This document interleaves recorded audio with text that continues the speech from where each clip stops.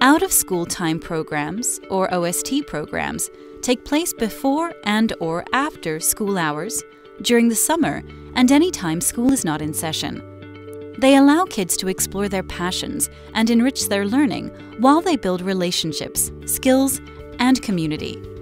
Regular engagement in OST programming boosts academic performance and attendance rates, supports student social-emotional development, and offers students safe opportunities to explore their interests and passions.